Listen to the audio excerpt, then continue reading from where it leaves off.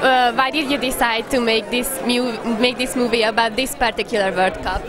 Well, I think you know, I'm English, and it's an English victory. I think what is extraordinary about it is that it actually comes about from a plan. You know, how do we resurrect something that's second rate and make it happen? You know, these stories don't happen often in sport. You know, things happen because, you know, Brazil are the greatest team, or Germany. You know, they happen because of systems that are long developed. What's extraordinary about this was it was a system that really was 5 years old. It's extraordinary, you know, and it's a confluence of talent, planning, and determination. You know, and what's great about it is that you can watch it and you can apply it to your own life. This is possible. You know, everything you dream is possible. You know, Johnny's a great example. He dreamed it as an 8-year-old, and here he was. So it's a film about a World Cup, but it's really a film about a boy or boys following their dreams and how that feels.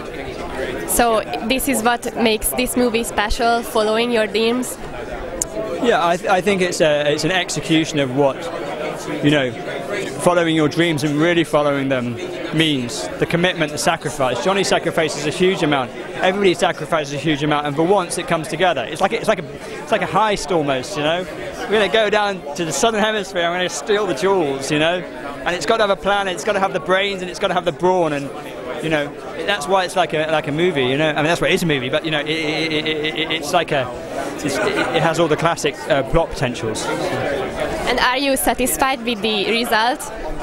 Yeah, I'm very satisfied with the result. I think, you know, I think the film is just really enjoyable to watch. You know, I think if you're making any piece of cinema, you know, you really want people to kind of come out and go, yeah. You know, I paid my 10 quid, 15 quid. I had a good time, and I think, you know, anybody would go in and go, oh, you know, yeah, actually, you know, it got my blood pumping, so that's a good thing.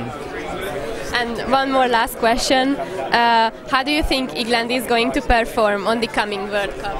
I'm no expert on rugby nor a great commentator. I think, you know, if we make the semi-finals, then who knows?